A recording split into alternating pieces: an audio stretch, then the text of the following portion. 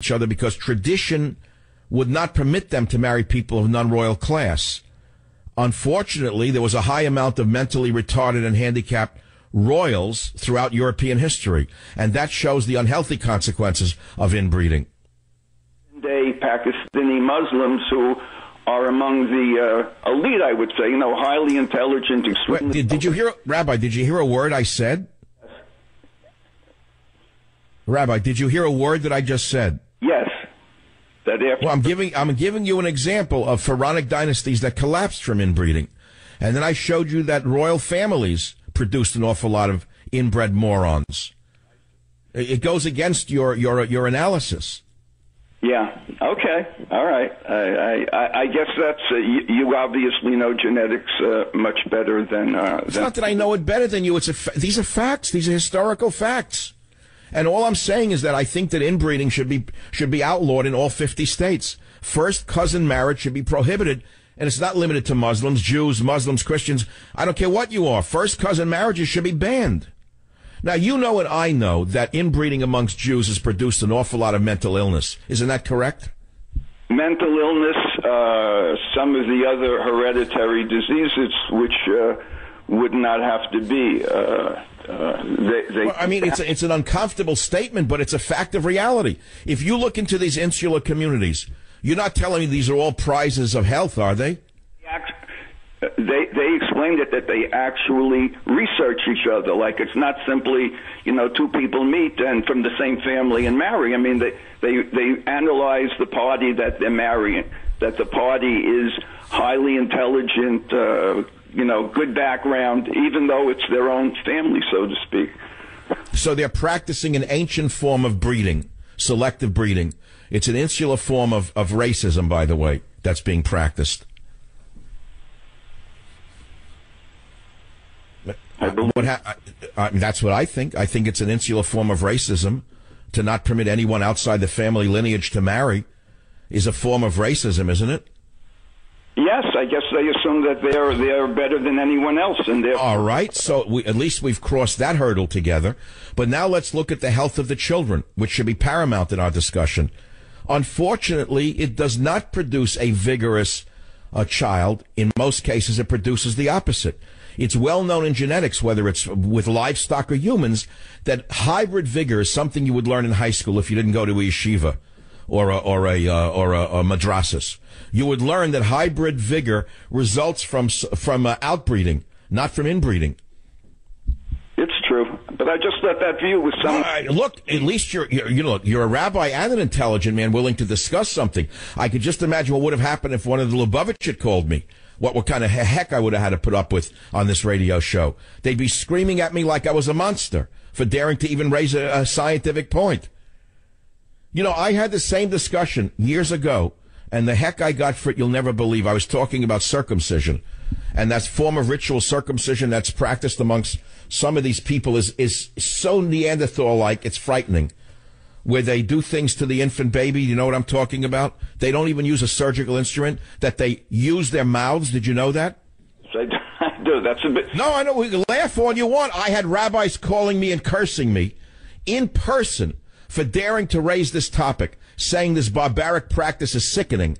Not only is it sickening from the point of view of hygiene, but you're passing viruses on to the child. And there are many cases in these communities of the child becoming ill from the rabbi biting the, I don't want to spell it out. It's psychotic. And they tell me, how do you know? It's in the Bible. You should do it.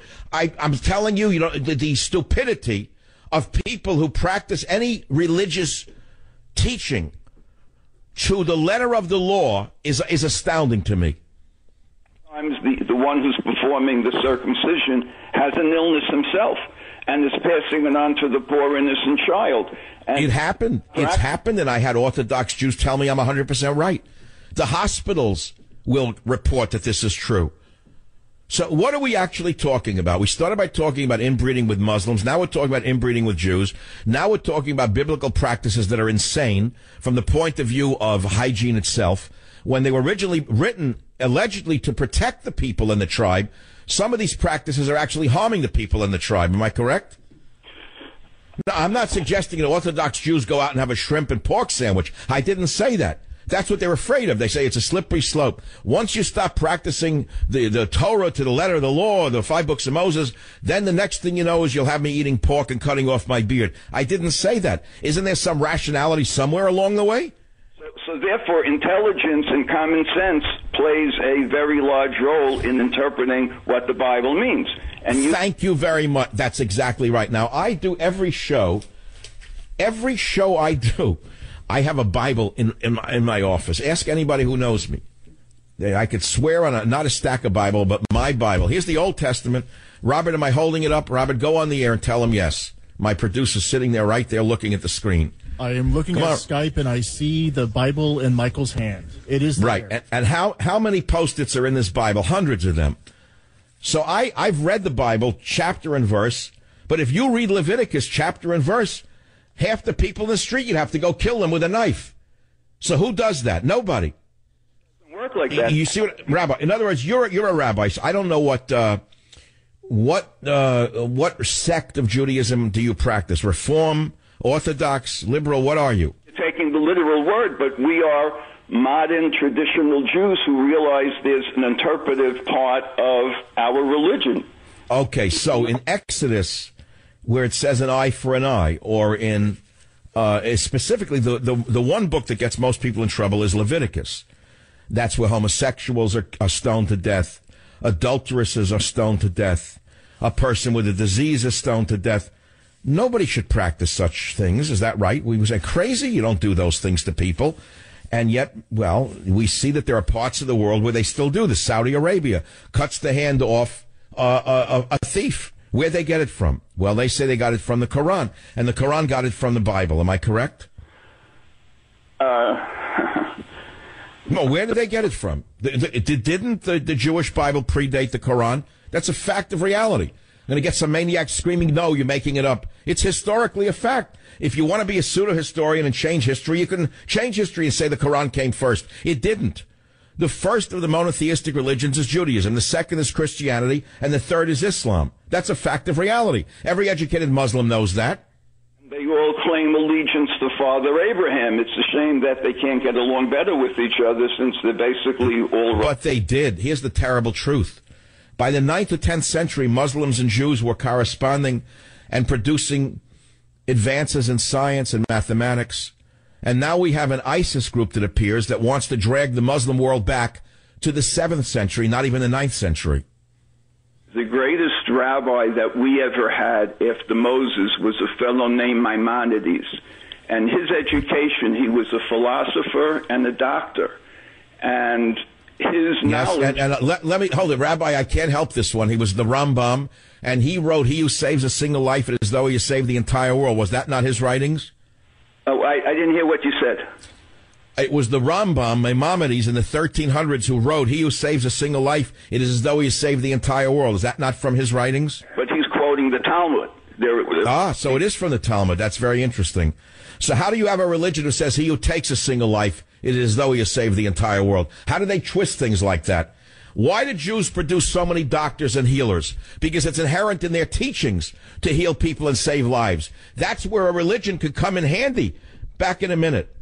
Join the Savage Nation. Call now, 855-400-SAVAGE, 855-400-7282. Savage. The Savage Nation is sponsored by Swiss America, the only company I trust with my financial future. Call 800-289-2646 or Swiss America. It is a shock when you read the Old Testament, and you don't take it literally. If you do, Leviticus would have you turn into a mass murderer. You may as well go join ISIS. You can become a slaughterer of people you don't like for any reason in the world. So people know not to take it literally. Not when it comes to the killing and the murdering. I mean, read it. I'm not going to read it to you now. It's in Leviticus, of all the books. So, where does that leave us? What kind of immigrants do we want? Anyone? You don't want to discriminate? Is that it? You don't want to, what does the word discriminate mean? It means to differentiate. Why shouldn't you differentiate?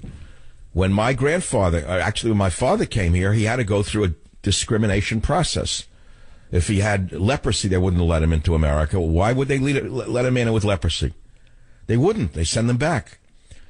Why would they let a man in with a disease? They wouldn't. They send them back. Now there's no problem. Just bring him right into Europe And if you saw, and I'm not even going to do this today, I'll do it maybe tomorrow, God willing, the diseases that are pouring into Europe right now from the refugees that have broken their borders down thanks to the monster Angela Merkel, I think your hair would stand up. I'll read you the legion of diseases that were eradicated in Europe that are now appearing. Ask the doctors, ask the nurses. These are hidden facts of reality. The Africans, the Middle Easterners are bringing in diseases that had been eradicated in Europe. Why would the leaders of Europe do this? If you think it's by accident, you're mistaken. It's by design. Through multiculturalism, they will annihilate the dominant European cultures, which will disappear. Why would Europeans do that, you ask? If you can't put two and two together, then you can't come up with four. Because Obama and Hillary are of the same mindset. Join the Savage Nation. Call now, 855-400-SAVAGE, 855-400-7282. Savage. Well, you know, whether you like Trump or not, he has forced us to talk about immigration. Before him, you couldn't do it. I had dinner years ago with Romney. I told you that before he ran for the presidency. He met me in San Francisco. We had dinner. He's a very nice man. But when I brought up immigration, he got very nervous, and he said, well, we can't talk about it because of the Hispanic voters. That's what he said. So Romney, as you well know, went down in flames while Trump is rising every day of the week because he's saying what most Americans want to hear. They want to talk about it. We're talking about discriminating as to who we bring into the country if you want to bring anyone in at all. I'm very clear. In Government Zero, the most important book you could possibly buy for this season, point 3 is no immigration for 7 years. No immigration. It's not this picking on anyone. 0 from anywhere till we sort out who's here. Okay, so we've covered that one. Now let's go to the callers. John on line 9 on WBAP in Dallas. Nice to hear from you. What's on your mind, John? Yes, you haven't meditated on the Torah long enough to understand about what you're saying, okay, because those... Okay, Rabbi, I'm humiliated by you. I feel humiliated by your genius. So what does Leviticus say that I can't read in plain English? They're the wrong people. The wrong people have advised you. I'm a Karaite Jew, okay? I don't care if you're an M&M Jew. It doesn't matter to me. I have the Bible in my hand in English. So now you're going to tell me that this translation is wrong? The Masoretic text is wrong? No, it doesn't say that. That is in the land of Israel, okay? And actually... Okay, wait, sir, what is in the land of Israel? The laws of Moses pertain to the people in the land of Israel. And so where are we disagreeing? I'm saying most modern Jews, even Orthodox Jews, don't practice Leviticus literally. So where are we disagreeing? We're not in the land, and Moses told us that we would be kicked out. Again, you're not hearing a word I'm saying. You came on the show in order to show what a great rabbinical scholar you are, but we're saying the same thing in different ways, aren't we? No, we're not, because we're because you're a rabbi, you wear the holy moly outfit, so therefore you have to be superior to everybody. You were doing what got us kicked out in the first place, not keeping the law. Okay, you say you support Israel, and what you're advocating would get us never back into the land. Never. Because wait, I missed that. Sorry, your phone is breaking up. What am I advocating? You're advocating that we should not keep the law anymore. Okay, look. Well, sir, hold on. I never said that. I said that if you practice the laws as laid down in Leviticus, you'd have to kill most people around you. That's what I said. I know you think that Genesis is a poem and all this and that. Okay. Sir, would you please speak a little more succinctly? What did you just say? I couldn't hear you. Sorry. You said, I've heard you say before that Genesis is a poem. You don't believe it for a second. Well, let's focus on Leviticus. Let's focus on Leviticus. If a man lie with mankind as with womankind, both of them have committed abomination, they shall surely be put to death. Is that not in plain English? Yes, and it's absolutely the way that it's righteous. Okay? And so I told you that that's something that Jews don't practice. Isn't that what we are agreeing? Right, but we don't have to write until we're back in our land to impose. I don't know why I can't hear him either. His phone is no good. I don't know what you just said. I just said we don't practice. Modern Jews, Orthodox or not, may read that, but they don't practice it. Isn't that what we're both saying? That's because we have not returned. Our kingdom is not here. Our bad phone connection. Sir, try to buy